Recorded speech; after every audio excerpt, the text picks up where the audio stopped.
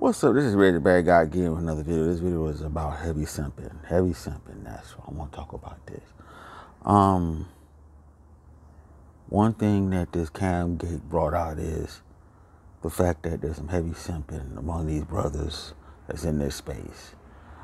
I never seen it so bad that a bunch of guys is falling for an avatar, a woman they never seen before and stuff, you know.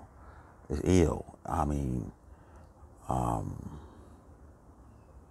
like I said before, it's like that male or the bride shit back in the day that was going down, you know. A lot of men got duped, you know, by that con game, you could say, stuff like that.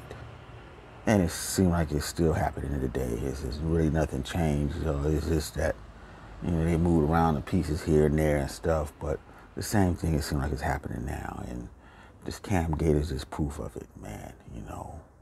This Jessica X situation and stuff. You know, and I think this also showed that subconsciously these guys want this particular woman, appearance-wise, you know. This is their dream wife and stuff like that, you know. This is what they do anything for, you know. So it exposed that side. You know, this is bad, man. God damn. I mean, I know things are bad out there as far as, you know, online dating and stuff, but this here takes the cake, man. You know.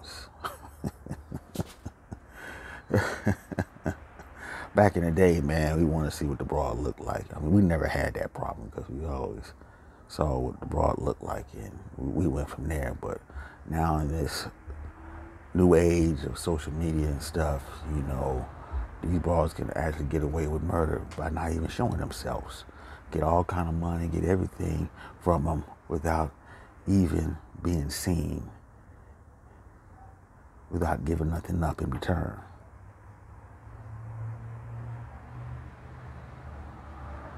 It's the perfect game for them. Before the brothers, they just, I don't know.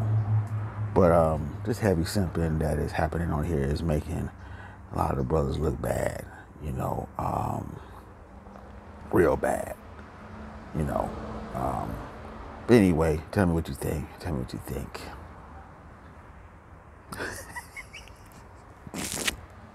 Until next time, I'll see y'all later. Peace.